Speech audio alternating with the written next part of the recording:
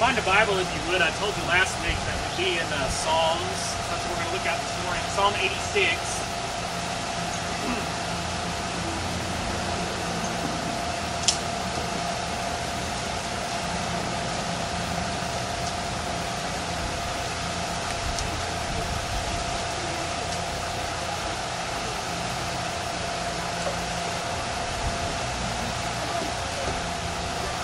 I told you that Psalms, they have a purpose. This morning in Sunday school we talked about creation, because we ended up being outside, and it brought me back to the knowledge of creation and why that's important, everything else. In this psalm, he's going to talk about tons of things today, and so I know it's hot, I know it's a little bit uncomfortable, a little bit different, but I'd ask you to pay attention a little bit more. We spend this probably, you can probably clock me, it's going to be 20 minutes, maybe 25 if you're lucky, okay?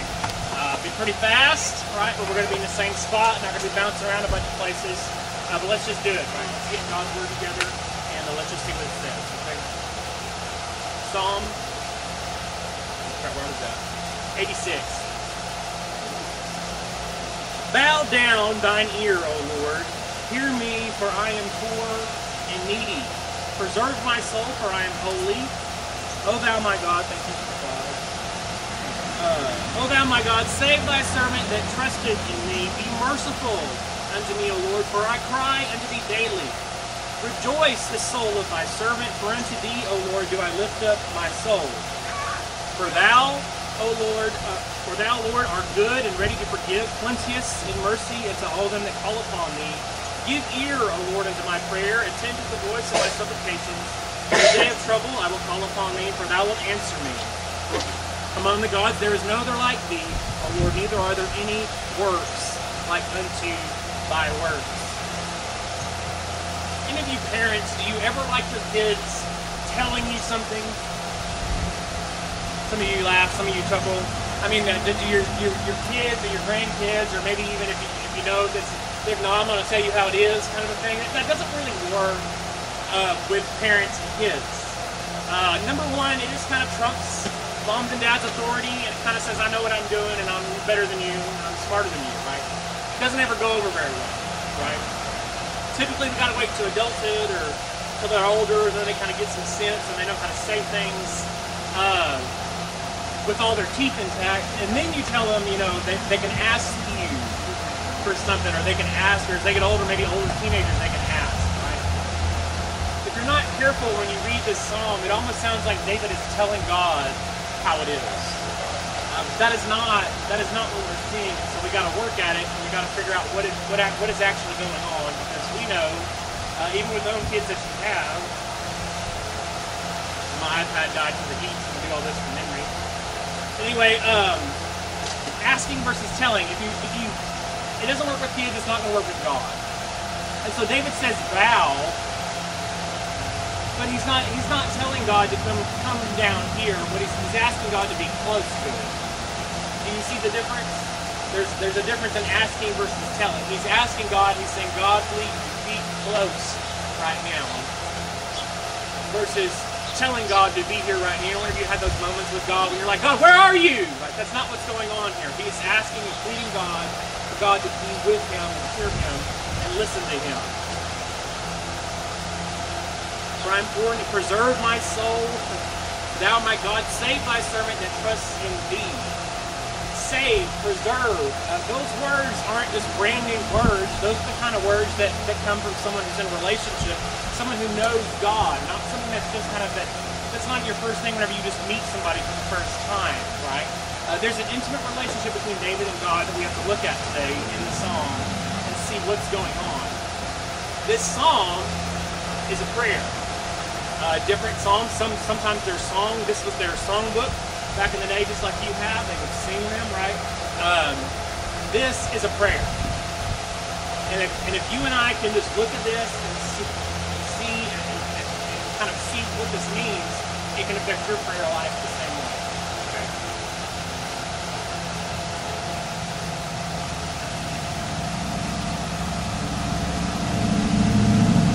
Mercy. Be merciful unto me, O Lord, for I cry unto thee daily. If you're a saved child of God today, if you know Jesus, or a believer, or Christian or whatever label we put on that, because we know Christ, you have been given mercy.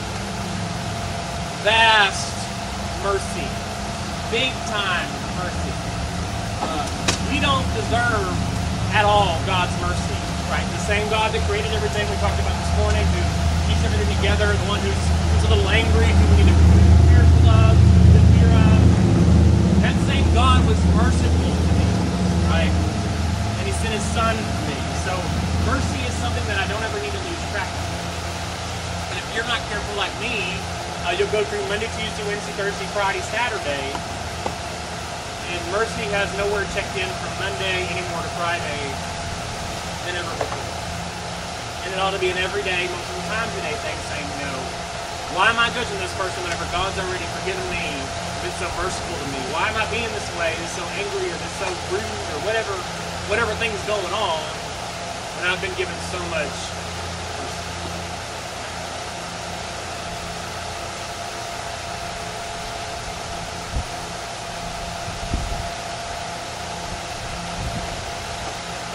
Talking about asking, when is the last time that you can remember asking God to teach you something, to show you something, to teach you more about his grace, to actually teach you about him? We're really good about asking God about the refrigerator when it goes out, about the air conditioning problem, or the electricity bill problem, and things. God is funny. I didn't do that. The sermon was this morning, and then all this happened, right? Electricity goes out, well then we're like, oh Lord, what's going on with electricity? I mean, that's where we live, that's where we operate. When the car breaks, or when the job goes crazy, right? Relationships get strained. Then we're just right there with God, and we're just trying to, But when have we asked God to teach me about your mercy? God, teach me about your loving kindness, and all these other things we're going to see later on in this song that he's going to show us, right?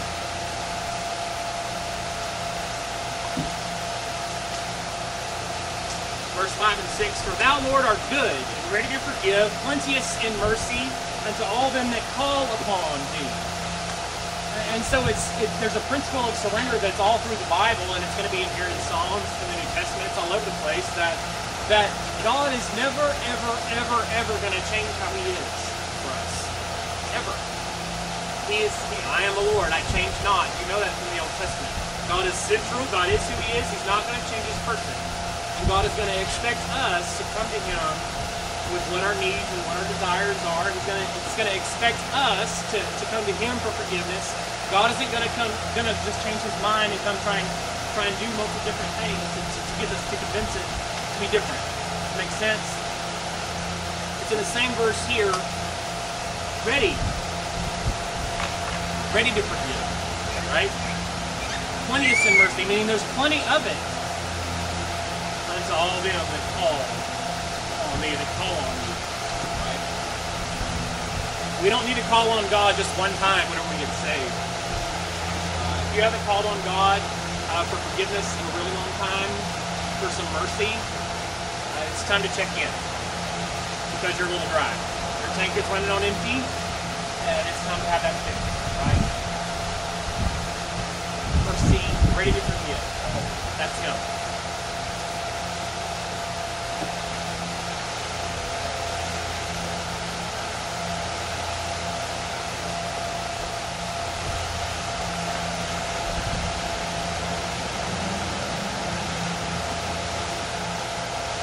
Verses 8 and 9. Every once in a while you'll run across the verse in the Bible and you'll look at it and you'll go, why is that there? That doesn't make sense, and kind of throw you off for a loop. And if you're not careful, you kind of just glaze over it and you'll just be like, whatever. I don't really want to do that. It says, among the gods, little g. And so what is the Bible saying? Is the Bible saying that there's multiple gods in the world? The Scripture teaches us that there is one, right? One true God, big G, G-O-D. Among the gods there is none like unto you, O Lord, big letters, Jehovah, Yahweh. Neither are there any works like unto your works. The little g in your Bible is always something man-made or something made up.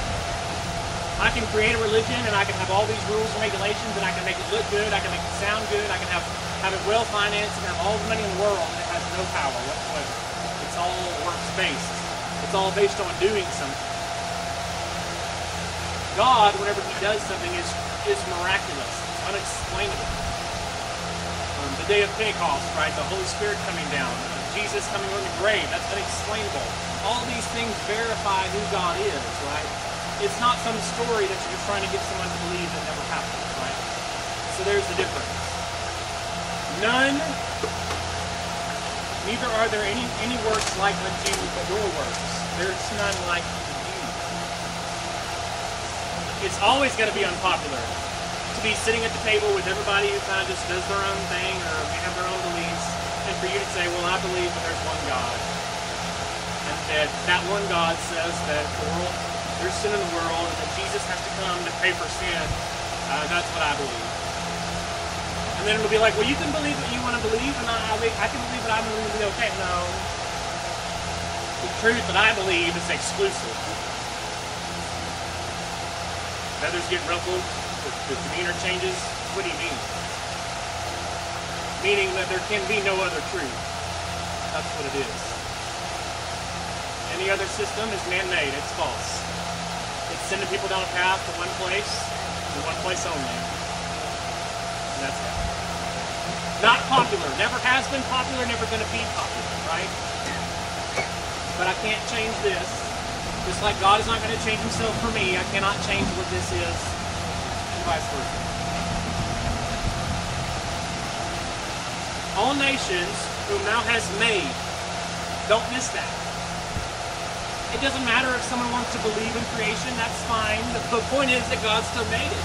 God still made them. God still made the nations. God still made the world. If they don't want to believe it, okay, fine. However, that Thou hast made, it keeps right on. You see how the Bible does that? The Bible doesn't care about opinion or anything like that. It just keeps right on going over it, that Thou hast made, and it keeps right on going. If we can get this in our brains, in our living, in our everyday life, it'll change how we are. It'll change the way people view us, right? I don't want people to hate me, but I want people to know who I am and know what I believe and know what I think.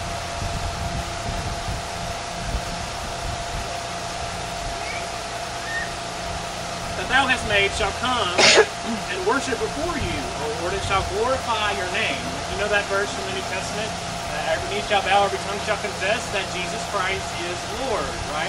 Only difference is some are going to be saved that know Him, and those that don't, well, they're going to go to another place. But everybody's going to know that He's Lord.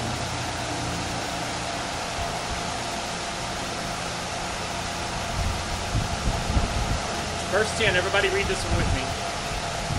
For Thou art great and dost wondrous things, and Thou art God alone. It's pretty explicit, isn't it? There is no other one, there is no one else, there is no other thing. He's saying, I'm it. You don't like it? Well, I'm sorry, I'm still it, right? I would much rather like you just get over it and kind of move along, right? God alone. And so verses 1 through 10 of this psalm, y'all, have been dealing with looking up. God, you're wonderful. God, you're alone. God, you're powerful. God, you're everything that there is. God, please come listen to me.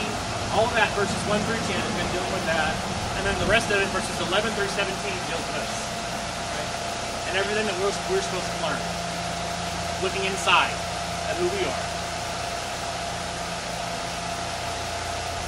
David says, teach me thy way, O Lord. I will walk in thy truth, unite my heart to fear thy name. Teach me thy way. Like I told you, I don't remember a whole lot of prayers of asking God to teach me. I don't remember a whole lot of prayers of asking God, Lord, show me your mercy, show me your loving kindness, show me your grace, all this other stuff. I live over here in the car, and the bills, and the house, and the kids, and everything else that goes on, and the stress. And God wants to be in that too. But oh, how He wants to be in the other as well. More.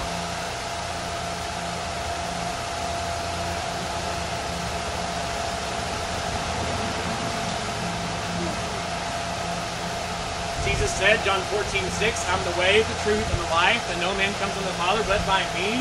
And so if I'm going to walk in the truth, like Jesus is in the truth, it's the same thing here. The Bible works together. It talks about it in the Psalms. It's talking about it in John, right? Walking in the truth. How am I going to do that? God has to show me. God has to teach me that. He's given me the book, right? And God has to do that work in me. Hence the reason why this is a prayer. And David is saying, God, show me. God, teach me. God, lead me. Yes? I will praise thee, O Lord my God, with all my heart, and I will glorify thy name for forevermore. That's a whole other sermon in one verse. Not going to do it, right? Glory! He gets the glory. Why? Because he made the world, everything that framed everything that there is, and then he chooses to have a relationship with these creations, me and you, who foul it up on a regular basis, and then loves us. He's glorious before that. On the cross, Jesus was glorified. Glorify thy Son. You remember that? He gives.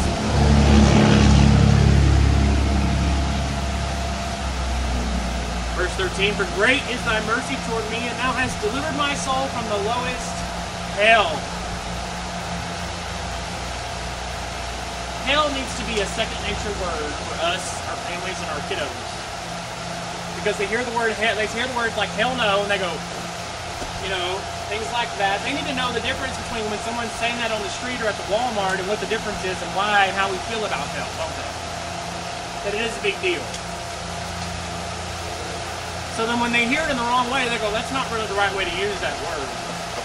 Because that word means something. That word has a judgment on it. That word is a place where I'm not going, but still I don't want anybody else to go there. It needs to be normal. It needs to not be this kind of hush word. It's a real word. It's a real place. We'll talk about heaven all day long, Monday through Sunday, no problem.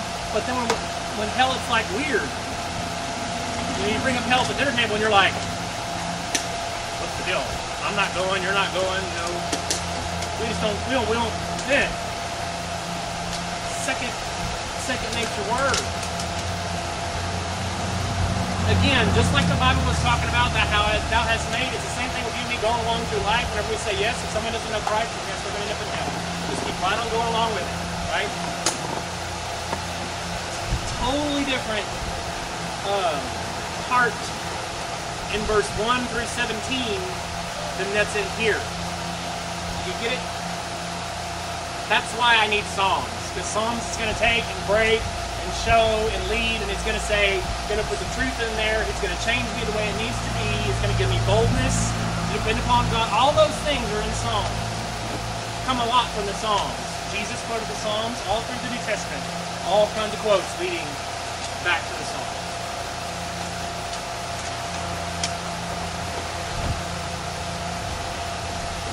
O God, the crowd are risen against me, and the assemblies of the violent men have sought after my soul and have not set thee before them. We have no idea what it's like to be persecuted. Here. We're not. We think persecuted is somebody taking the Ten Commandments down in a school. That's persecution. It's inconvenient, and it takes the truth out of somewhere where it should be. But persecution is somebody with a gun or a knife to your throat telling you to give up the Lord who you love, or else.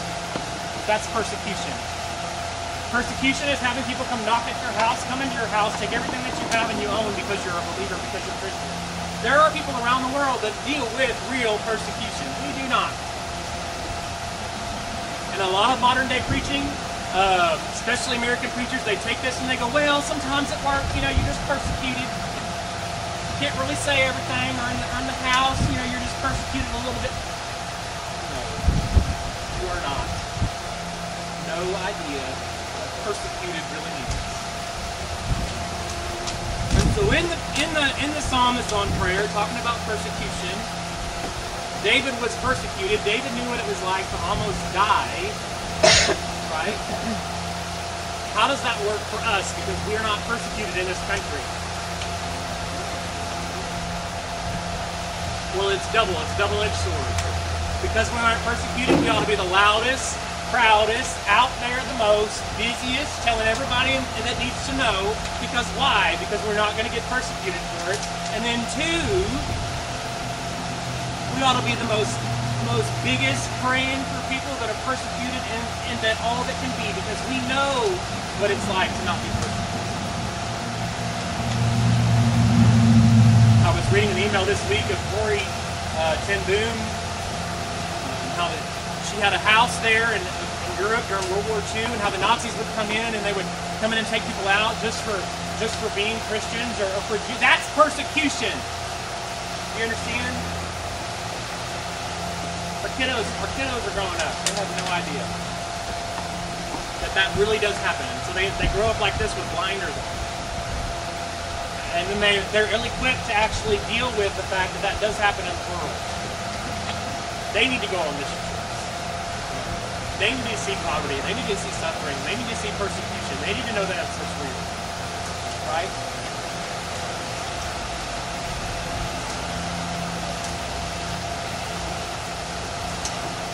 Verse 14, pride. I'm not going to say anything else. Just be careful. It's going to be all through the Psalms. If you're not careful, then your pride will make sure that you pay no more attention to the Psalms than you do anything else, and you'll go right on through them without being changed at all. That's just one word. That's just pride. Solution, get rid of it, kill it, move on. 16, O turn unto me and have mercy upon me. Give thy strength unto thy servant, and save the son of thine handmaid. Show me a token for good, that they which hate me may see it and be ashamed, because thou, Lord, hast hoped in me and comforted me.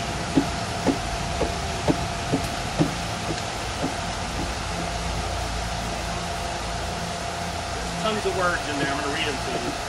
If you have a highlighter, if you have a pen, this would be a good idea for you to underline or pay attention.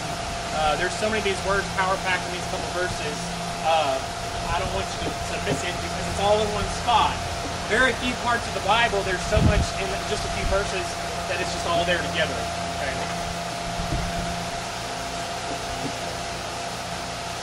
Remember, verse 11 through 17 deals with us and how we are.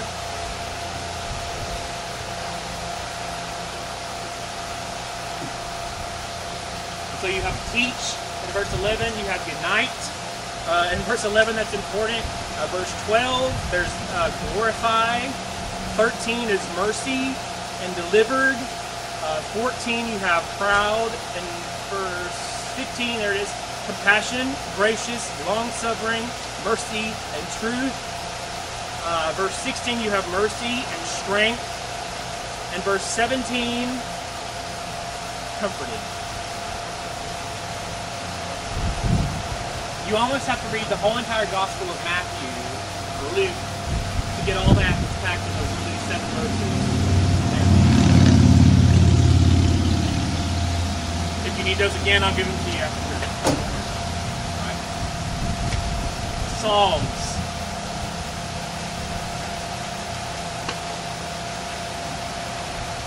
I had to go to God with this because the prayer life, my prayer life.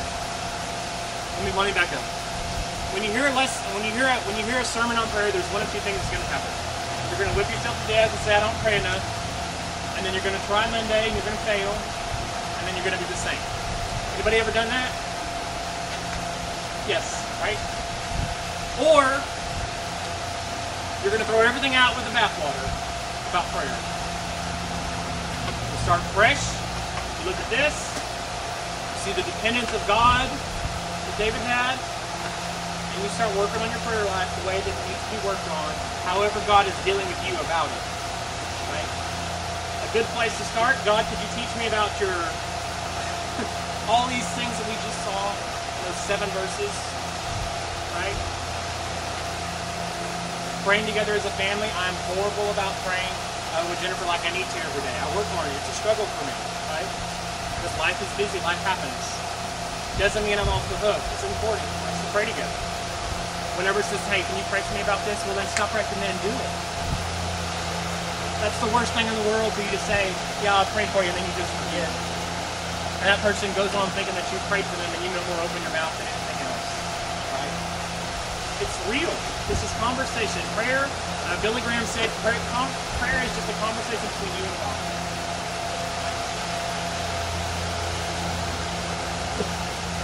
And so do not come away from this with the whip. Because if you ever hear my preaching, and the only thing you take from it is I'm not good enough, that I didn't do enough, there's an issue with it in the application, because it's supposed to be a breaking of the heart, a breaking of the spirit, in which we turn to this and we say yes, and then we let God do His work. It's a whole lot better than a ball and chain and a wheel. Amen? Let's pray, then we'll be finished this morning. We'll have a verse of invitation right after our prayer.